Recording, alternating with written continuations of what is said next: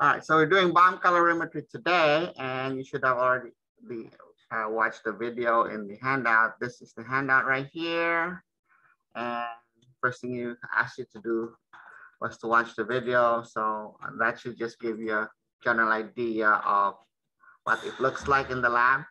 And later, while some of you are working here on the simulations, I'll take you in. I'll take some of you by turns up to the lab so you can see the bomb calorimeter that we have. All right. So the tutorial that I asked you to do basically covers the basics for you to understand what's going on with bomb calorimetry. So let me just give you an overview of what those questions involved are in this tutorial. So this first question basically introduces you to the idea that in a calorimeter, you can measure what's called the heat of reaction. And that's just equal to minus C delta T. C is the heat capacity of the calorimeter and its contents, and delta T is the temperature change that you measure. You carry out your reaction in an insulated container. You measure the change in the temperature when the reaction occurs. That gives you the heat of reaction, okay? It's basically, you'll notice here, there's a minus. That minus sign there basically it tells you that what you call the heat of reaction is the amount of heat that would have to flow to reverse the temperature change that you observe. So C times negative delta T would be the reverse of the delta T that would reverse the delta T. Okay, so that's the amount of heat involved. And that already takes care of the algebraic sign, all right, for the convention, for the sign convention. Now, this second question just has to do with a review of what you learned in the lecture about enthalpy and internal energy. Basically, in calorimetry, the heat that you measure, okay, the Q, the reaction heat of reaction is either going to be equal to delta U or delta H. And if you want, you can put an R in between the delta and the H or U to indicate that this refers to the reaction, okay? So this Q is delta U if you're doing your reaction at constant volume, and it's equal to delta H for the reaction if you're doing your reaction at constant pressure. All right, so this delta U is what you get if you're doing bomb calorimetry, which is what we're going to be focusing on today. And then next week, we're doing solution calorimetry. And from that, the heat of reaction that you're going to be measuring is delta H, not delta U. Okay, so next week, we'll do solution calorimetry. All right, it's constant pressure because when you mix your solutions in the calorimeter, it's open to the atmosphere. It's a constant 1 atmosphere pressure. Whereas in a bomb calorimeter, everything's inside this tightly sealed container where the volume is fixed. All right, so that's the idea in that section, that question. And then on the next question, this introduces the concept of a mean temperature during the reaction. So because during a reaction, your temperature is either going to increase, right? So if you monitor temperature versus time, okay? And what you do is, what you would normally do is, as you can see in the next question, you extrapolate the pre-mixing temperature to the post-mixing temperature if you're doing solution calorimetry, or you can call this the pre-ignition temperature if you're doing bomb calorimetry. So you would monitor the temperature of your sample for about 5 minutes or so. So that's your pre-reaction measurements. And then what you would do is you try to extrapolate that forward. And then after a while, after the reaction, so if the temperature goes up, after a while, it starts to level off. And so eventually you get this long-term trend right here. So you based on that long-term trend, you do another linear trend line there and you extrapolate. And what you do is see this part right here, this section of your data, that's when the reaction is still happening and it hasn't reached equilibrium yet. You know, the amount of energy, amount of heat generated by the reaction, or the change in the temperature of your reaction mixture is still changing there. So what you do is you find a point in time during that, okay, where you can calculate what's called the mean temperature of the reaction, okay? So basically, this is an exponential decay. The gap towards the final temperature follows an exponential decay. So the average temperature of your reaction mixture during that part of the reaction is what you call the mean temperature, also known as T.63R, or the mean temperature. And the idea there is this.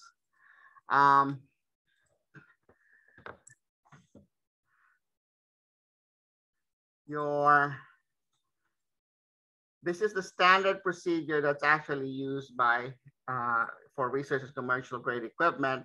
You have to determine that. And so when you do your Q equals minus C delta T, the Q that you measure is actually the Q, you assign that as the Q or the delta H or the delta U for the reaction happening at the mean temperature. All right, so in the next question, it walks you through the detailed step-by-step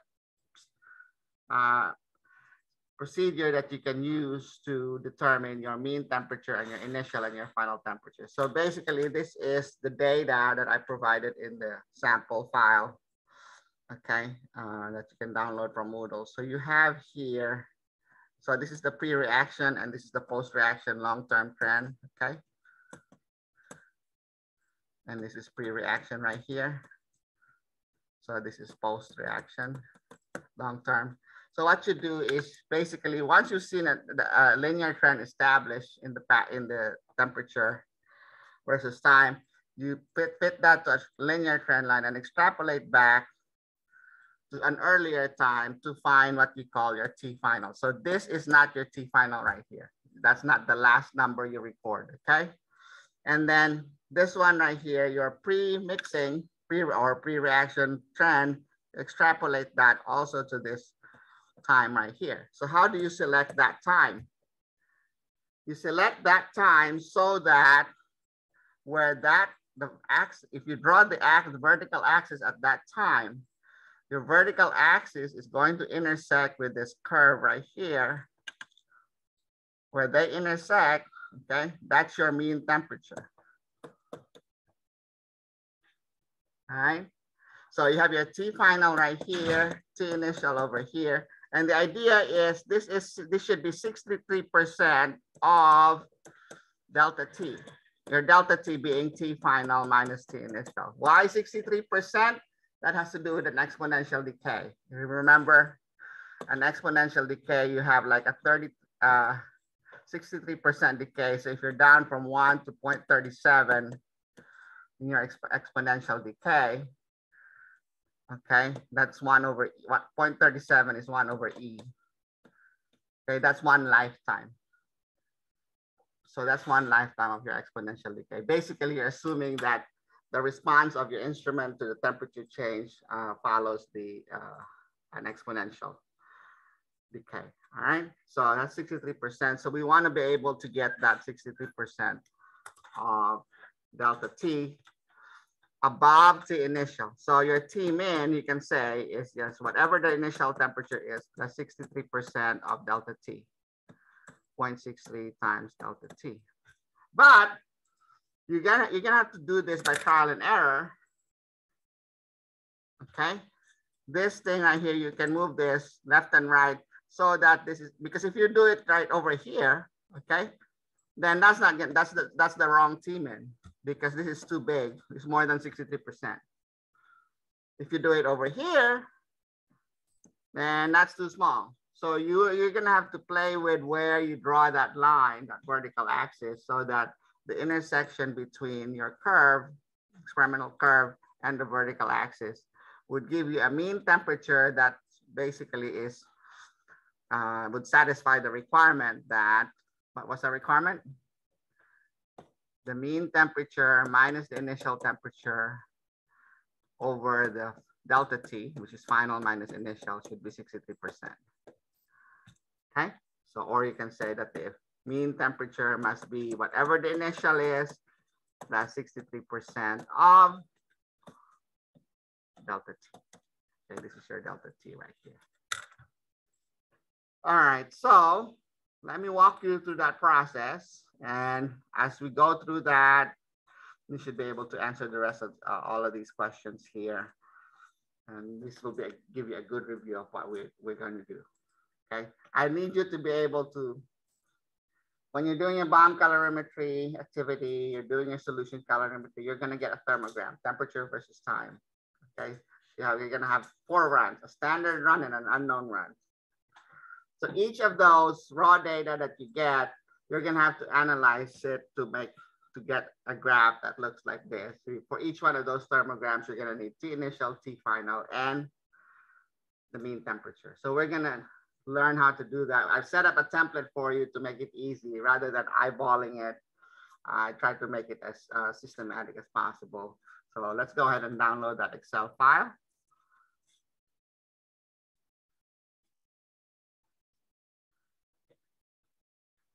So this is the Excel file that where is it? Right here. This is the Excel template. Okay, so for the thermogram analysis, open it. It's a macro enabled file, so you have to allow it to run the macro. The macro I wrote was a simple macro that makes it easy to just move that axis rather than having to go change the format of the graph every time. All right. So make sure you enable editing and you want to enable content to allow the macro to run. So I already tabulated the sample data for you here in the sample thermogram. Okay, so when you're doing your activity later, you have for sheet 1, sheet 2, sheet 1 and sheet 2, you're going to put your raw data, and then you're going to duplicate the sample thermogram, okay, and for your using and replace this sample data that I have with your actual data. You may have to stretch this out some more, so you may have more data, so you'll have to adjust these formulas that you have here. Okay, so basically the strategy I use is like this. So this is the data, okay? Temperature versus time, okay?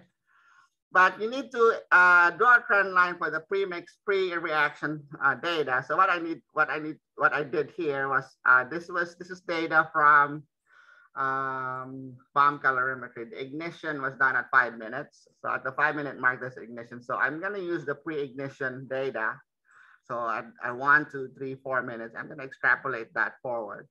So all I have to do is put an adjacent column to my data for my pre-ignition. So I'm going to just add this to my graph as a separate series. So what would I do here? If I want, this is just going to be whatever this is, right?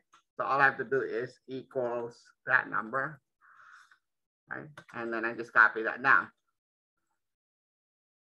Okay, so you can see it's covered up. This pre-reaction data has covered up the original data that I have. So basically the same data, right? So now I've already set this up to do a trend line. So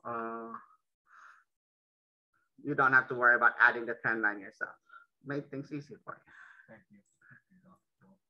you. And now this last part right here, you'll notice from 11 to 18 minutes right there. So it's 11 to 18 minutes. You can see there's more or less, the trend is already linear, right? So you'll notice there's just a slight drop over that time. You have pretty good insulation there, but you don't have perfect insulation. And so you see that gradual drop. So what we need to do is extrapolate that back to an earlier time, okay?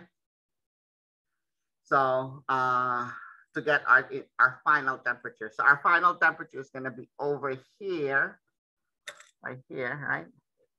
And not here. This is not our final temperature, okay? So we need to extrapolate backwards. So what do? I made it easy for you too. So all you have to do here is type equals this number, right? So that's the long-term data. So that's F22. So that's 25.516. And then just copy that down. And you'll notice there is the last 8 data points. 1, 2, 3, 4, 5, 6, 7, 8. Okay. I think I chopped up this figure in your tutorial. So your tutorial would only say 7. Okay. So, and then extrapolates it backward. All right. And then the next thing you need to do is add a smooth curve through here. So when you do this, if you were to do this manually, you would add a trend line that's a you would set up this data series to have a smooth lines, the data points connected by smooth line, not a dot to dot connection, and not a linear trend line either. So here, all I have to do is say equals this number right here. So that's the middle part. And then I can just copy that down, and there it is. Okay, so if you look at the way this thing is set up on the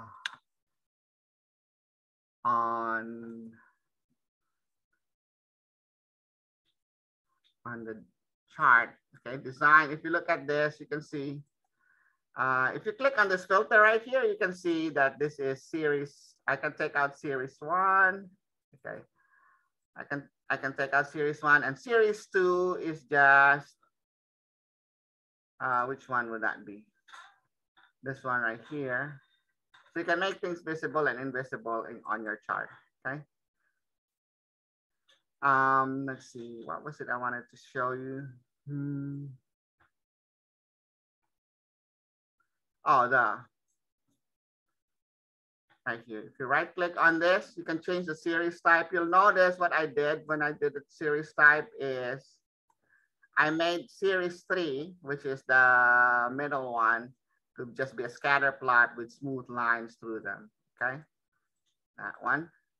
And then series 2 is just a regular scatter plot, just markers. And then I just did trend lines, linear trend line for that.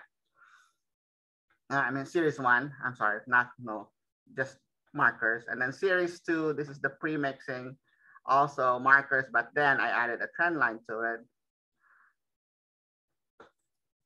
And then series 4 right here is also just markers with a trend line. So this is series 4. All right, so I already set those up for you. So all you have to do is find that vertical line. Okay, so how do you find that vertical line? The first thing you need to do though is, let's calculate the equation of these lines, okay? The slope and the intercept of this trend line. So for the pre-mixing, we need to calculate the slope and the intercept. We don't want to display the equation here. It looks ugly and it doesn't have the right sig figs anyway, so the way it's displayed. So let's just put the slope and the intercept here so we can use it for doing the calculation. Rather than eyeballing things on the graph, we'll just calculate the actual equation of the line. So the equation of this line down here, okay, this trend line at the bottom, the slope for that would be equal to, all you have to do is pretty simple, just say equals slope of, you can see, you tell it what the y values are. The y values would be these, right? G3 comma G6, colon G6, comma, and then the x values would be the time, which is 1, 2, 3, and 4. Close parenthesis, and then there's your slope right there, okay? The y-intercept is also easy. All you have to do is say equals intercept, oops, open parenthesis, okay? So pre-mixing y value, pre-ignition y values, comma, this is G3 through G6, comma, and then the time values for those, the x values, and then close parenthesis. So what goes in for the post-mixing, the long-term trend? So I need the x and y, the slope and intercept for this, right? So this would be my y. This would be my y. So that's gonna be what? 22 through 29, I, column I, and then F 22 through 29. So what I need to do here is my slope. So what do I type here? Equals slope open parenthesis. My y values would be this numbers in column I. So that's I22 colon I29, comma, and then my x values would be these numbers here, E22 through E29, close parenthesis, and that's my slope. Okay. And then finally here, the y-intercept, you just say equals intercept, open parenthesis. The known y values would be these, comma, and then my known x values would be these. All right. So the known x values are in column E, the known y values are in columns G, H, and I. All right, so now I can figure out, let me just specify, right now my x here is 0. This is where my x-axis is right now. If let's say I want to move my x-axis somewhere between 5 and 10 minutes. Okay, so let me just move it to at 8 minutes. So what happens here? So look, it's my axis right here, right on the left. And I'm gonna change that to 8, x equals 8. This thing right here, this button at the bottom, I've linked that to a macro that would move this vertical axis to whatever you chose, you specified in cell C8. Okay, so if I click there, there it is. It is now at x equals 8. Okay, so now I can tell if this was correct. Do you think this is correct though? If this was correct, what would be my T final? The best way to do this is to stretch this out. Notice I've already added the minor tick marks for you, so it's easy for you to read. So what's my T final right here? Where does this trend line up here intersect with my axis? It would be at 26.52, right? Right thereabouts. So if I can stretch this out some more, 26.52 something. Look, I can actually calculate that right here. My T final would be based on the y, x and y slope and intercept of the top, right? Of the top trend line. I can say this is equal to, my T final is going to be equal to slope of the post trend line, right? Times my x, which is this one right here. At the axis, my x is 8, plus y-intercept, which is this one right here, C5. And let's see, that's 26.52. Is that about right? Yeah, that's about right. 26.52. 26.52 is 5, and then it's 5.2. All right, 5.29. So it's more like 5.3. So it's not quite at the mark right here. It's actually halfway between 0.52 and 0.54. All right, so now what about this one? How do I figure out what the initial temperature is? Initial temperature down here, where this intersects, you can see is around 24.2, 0.4, 0.6, 0.8. No, I'm sorry, 24.1. So 24.02, 04, 06, 08, 09. About 24.09. Let's see if that's what we get. So my pre-mixing or pre-ignition trend will give me a y value at x equals 8 of equals the slope for the pre this time. So the slope is this one times x, which is this 8 right here, C8, plus the y-intercept, which is C3 right there. And you'll notice it says 24.09, 0873, 24.0873. Is that what we have? 24.02, 04, 06, 08, 09, 24.09. So 24.09, that's pretty much 24.09. So now I can easily get T initial and T final. I already have the formula there. If I change this to a 6, okay, and then click here, I moved it to 6. Look, this is my T initial right here now. and my T final's up there. So what's my new T final? 26.5, 26.52, 26.54. That's about right, 26.54. I can move it to 6.5 and then click here to actually move it. And then you can see your T final and T initial. So your T final and T initial will depend on where you put the axis. Okay. The idea is where those trend lines intersect, the axis, the vertical axis location, that's where your T initial and T final are. But, okay, they may not be right. What's the best pair of T initial and T final that you should use? Okay. You need to know your T mean, okay? Now, logically, you might think, shouldn't you just go back to the actual time of ignition? That's actually how you were taught in your freshman chemistry. That's how, that's the most logical way of doing things, but somehow they've developed this protocol where you have to have that 63% rise time. You have to do it right there. So we kind of have to follow that, okay? Because that's the standard. So it doesn't really make much difference, but since we're doing it the right way, we have to follow it. So we have to use the 63% rise time to get T mean. So what should my T mean be?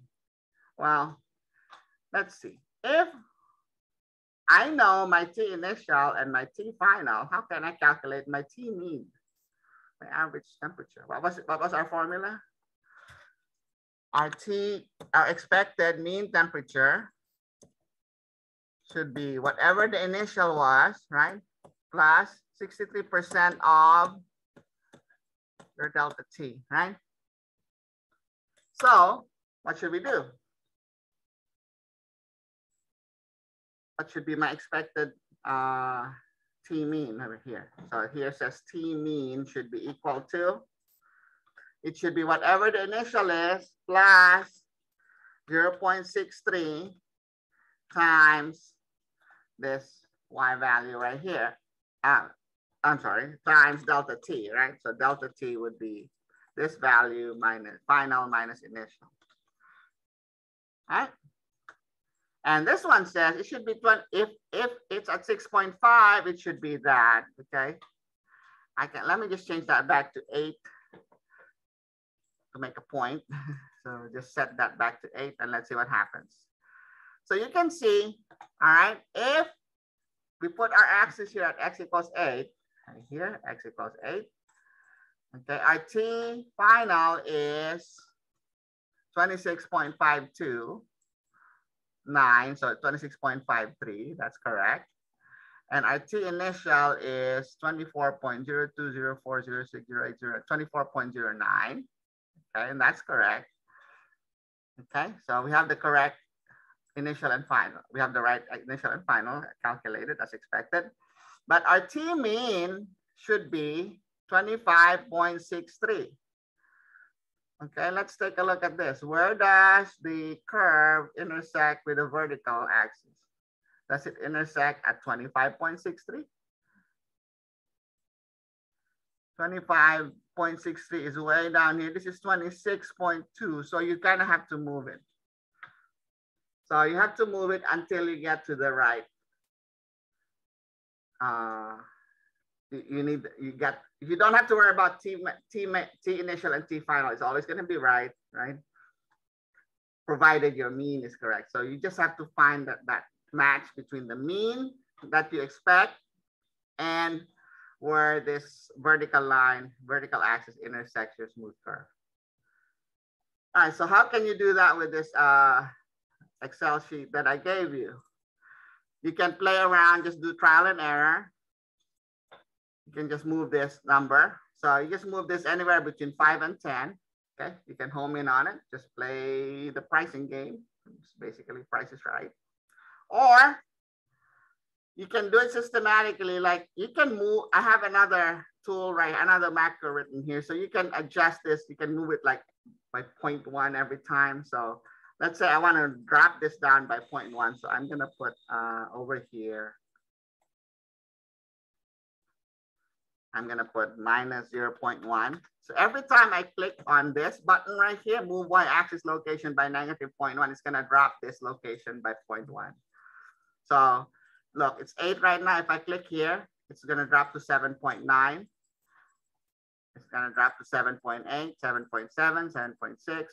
Okay, if I want to make that minus 0.05, if I click there, it's dropping by 0.05. If I want to make that 0.02, if I click there, it's going to go up by 0.02, 7.52, and so on. And you can see from your graph, okay, that in fact, let me move this to 7.5, 7.8, 7.6, okay? So you can see this is now, your vertical axis is now at 7.6 right here. Okay, this is 6, or 7, that's 8, that's 7.6. So now I can look at my T-mean. What's my T-mean here? It's 26.2, 26.22. Okay, 26.22, that doesn't agree. It should be 25. So where should I go? Do I go left or right?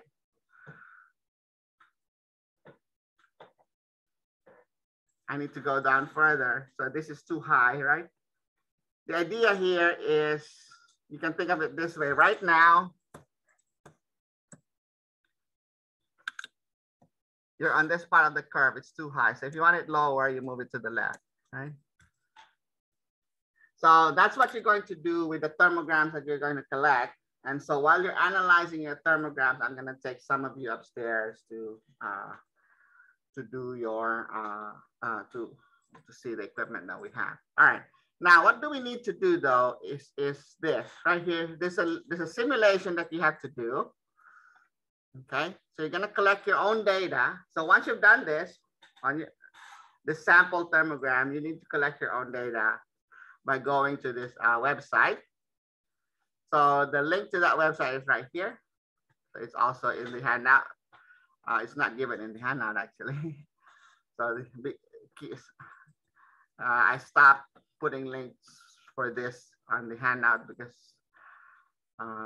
there was a time when it changed links, and so the link was broken. So I just update the link on Moodle.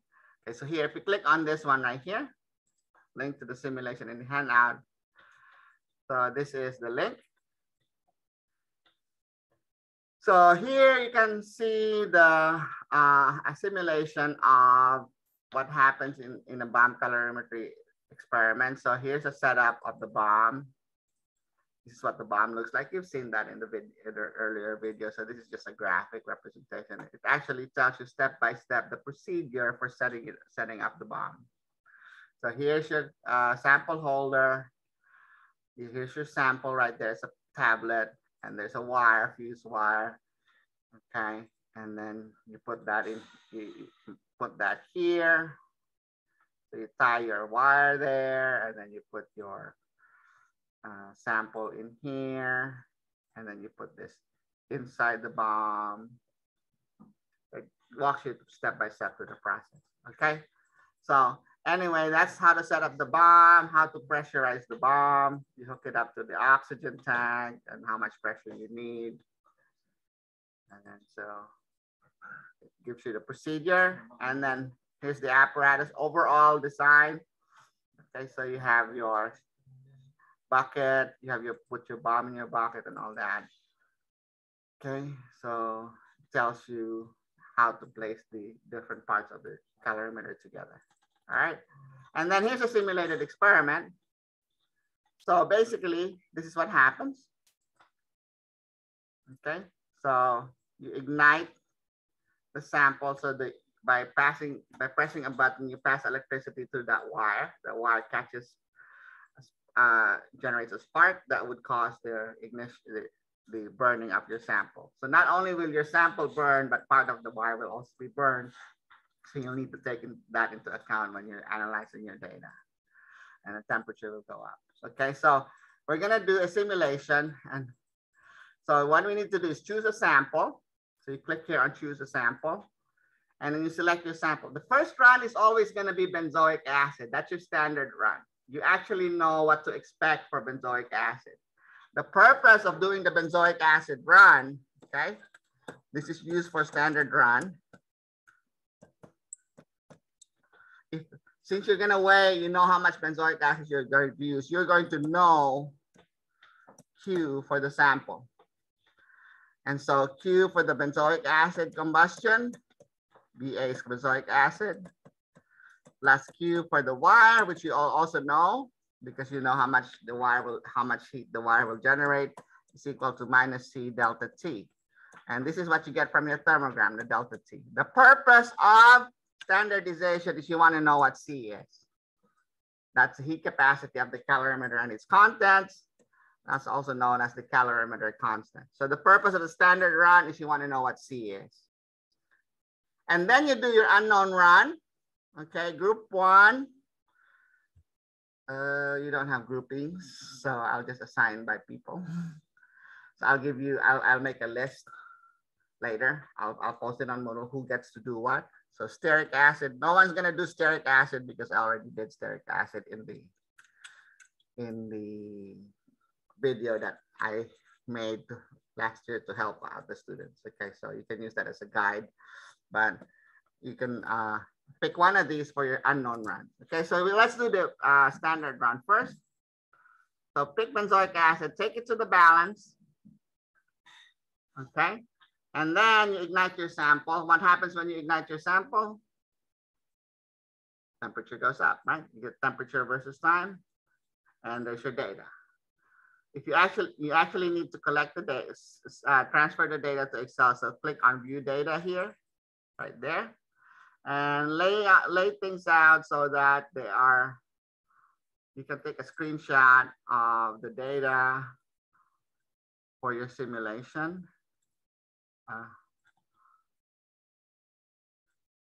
Right, so, okay. So take a screenshot of that, paste that to Excel. Okay, so I think I need to do snip and sketch here because I don't have a snipping. I have to go to snipping tool because I don't have snip and sketch. So snipping tool.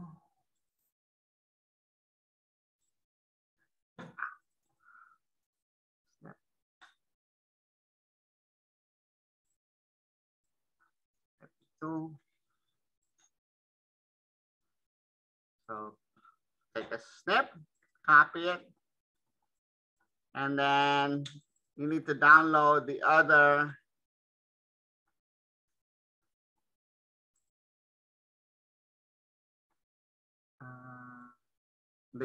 you have to just go back to that template that we have. Okay, we can put it in sheet 1. So paste it here. There's a snip. So let's call this sheet 1. What do you call this?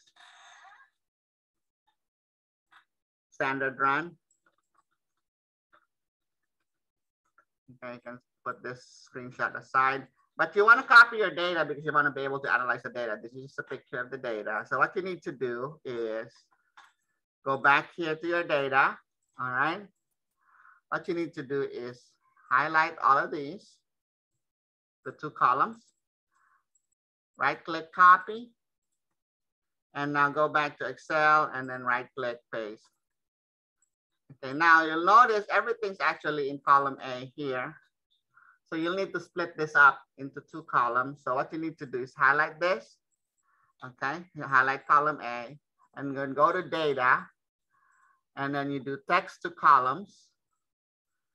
And you want to specify the delimiter. The delimiter is what separates the data to columns. So they're separated by space. So you want to delimit by space. So you'll notice this preview here tells you how the data will be split up, which is good. Okay, so hit finish, and there it is. And I can just move this back to the left. Oh, this one, oh, I forgot to split this one up. I did have that. It already has that, so I'll just cancel that one. So this one right here, I'll just copy that, cut it, and then paste it back over here. So I have that one. So I can get rid of the second row right here. So this is my raw data. So what you need to do now is the sample thermogram you have, the sample thermogram sheet. duplicate it, make a copy of it. So click move or copy, create a copy, and we're gonna put it behind the standard run, okay? So right here, then you can say, rename this now, standard thermogram. And then what you need to do is copy the data from your standard run. Okay, this data you have from your standard run to here to your standard thermogram. Oh, it's made the adjustment right away. And then I'll have to, and then you need to play with your axis again to locate where that T mean is. So load this this mean temperature is not going to be correct. Okay. So you do the same thing, and then you do that for the standard run. And once you've done your standard run, what do you do next? You go back to the website. So now that you've done that, you do another run, you choose another sample, the sample that I assigned to you. Okay, so let's say I assign lauric acid, take it to the balance. And here you have this weight of the sample. This is the water temperature, the room temperature, the mass of the wire before it was ignited, okay? And then you ignite the sample. By the way, once you ignite your sample, it tells you how much the wire weighs after, okay? Part of the wire gets burnt. So you need to take into account that part of the wire that's burnt also generates heat, okay? And then again, you can view data. You can actually do some extrapolation here to get a feel for what it's gonna look, what the T initial and T final is gonna look like. So if you click extrapolate here, you can see this is sort of similar to what I set up on Excel. Okay, so you get initial and final, except that this doesn't actually give you what the mean temperature is. So you kind of have to eyeball it, see where the mean temperature is. Basically, what you want to be able to do is you want this height right here to be 63% of this height, right? This height right here. So if this were correct, then I would say this is delta T, right? And this is T mean. And this is T initial, and T mean minus T initial over delta T must be 63%, okay? So don't do it here. I just trying to show you how you can do it manually, the old-fashioned way. But you know, I already set up Excel so you can do it more easily. So we're good. In the procedure. Huh? Is everything you've been saying in the procedure? Yes, they're all in the handout. So basically, I've gone through the entire handout with you. All right, so you need that. So you need to create a thermogram for the sample thermogram. You want to be able to reproduce what I have. Duplicate the sample thermogram so you can do the analysis of your standard run and your unknown run. And then what else do you need to do? Those are the standard and the sample are sheet 1 and 2. Yeah, just give them names, separate names. You have the screenshot and the raw data in sheet 1 for standard, and then screenshot and data for unknown, separate sheet, and then a separate sheet for the actual thermograms for the standard and the unknown. So 5 sheets. Okay. Once you get through the first one, the rest is easy. All right. So now that you've done that, data analysis. Okay. So lab performance today, what do you need to submit? You want the Excel file showing the thermogram that determines T final, T initial, and mean temperature for both the standard and the unknown runs. And then in the text box, you write a summary of how bomb calorimeter works, 100 to 200 words. And then for your post-lab report, that would be the data analysis that's described here in your handout. Your goal is to eventually end up with the delta H combustion of your sample, and then delta H formation of your sample. And I have posted a video of me working through all of that using stearic acid. And that video, where is that video? Right here. Watch these videos for help with the data analysis. Okay, so how to analyze the standard run results, how to analyze the unknown run results. And once you've done your T initial, T final, and mean temperature for both of these runs, you can calculate the enthalpy of combustion and formation of the sample that I assigned to you. So we're good here? Okay. No? All right, so that's it. So I'm gonna stop this.